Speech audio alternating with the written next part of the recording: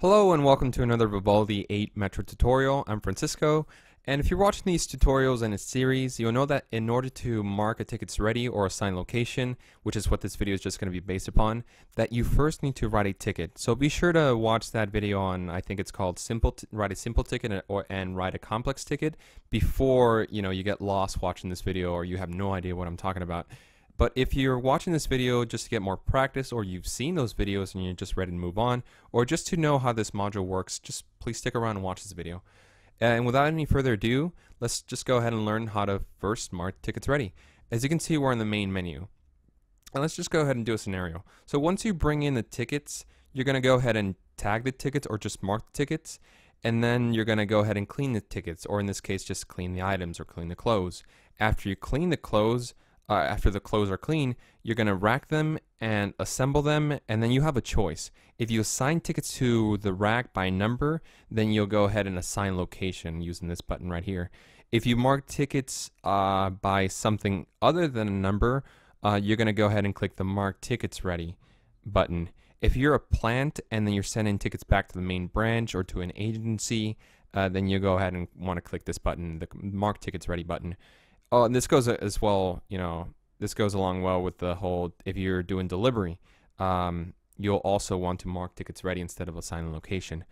So we'll begin this demo by first clicking on the Mark Tickets Ready button. So we'll click on that. Once the screen pops up, this is where you input the ticket number, just very simple. If you have a barcode reader, you'll simply scan each ticket's barcode. After you scan, the barcode scanner will automatically press enter. Since I don't have a barcode scanner with me right now, I'll just go ahead and do it manually. I'll input the ticket number, which I have a ticket number which I've written previously, which is 1218. Then I'll go ahead and press enter or click the Mark Tickets Ready. Once I do that, there is a running total down here below which says ticket number 1218 has been marked ready. And the more tickets you scan, the more this screen down here will update. If you actually type in something, a wrong ticket, or you misscan something, I don't know, for this occasion, let's just do a ticket that is, currently, doesn't exist. So we'll do 1253 or something like that. We'll press enter or mark tickets ready, and the system will tell us that the ticket number will not be found. And we just click OK, and again, it'll update right down here. Pretty much anything you do on the screen will update right down here. And Vivaldi 8 actually has a pretty cool feature called the Send Email checkbox. If you have email turned on in your store, it will automatically send an email to the customer saying that the tickets are ready, and then ready to be picked up. And that's how simple Mark Tickets Ready is. If you assign location, so we'll go ahead and click close on the screen. If you assign tickets to the rack by location number, then you want to click the assign location. You don't need to use Mark Tickets Ready and then use assign location, since assigning a location will mark the tickets ready in the process. So let's go ahead and open that window right now.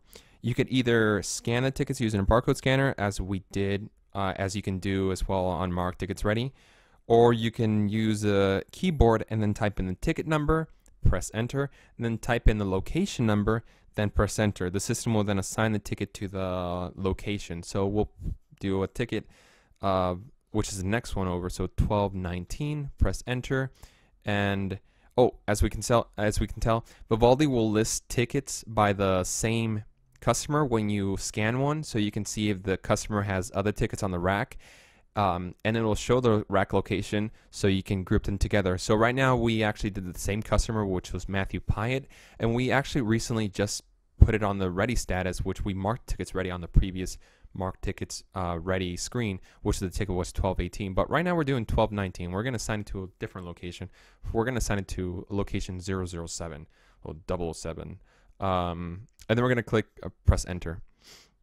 And then down here, again, same as the Mark Tickets Ready, ticket number 1219 has been assigned to 007.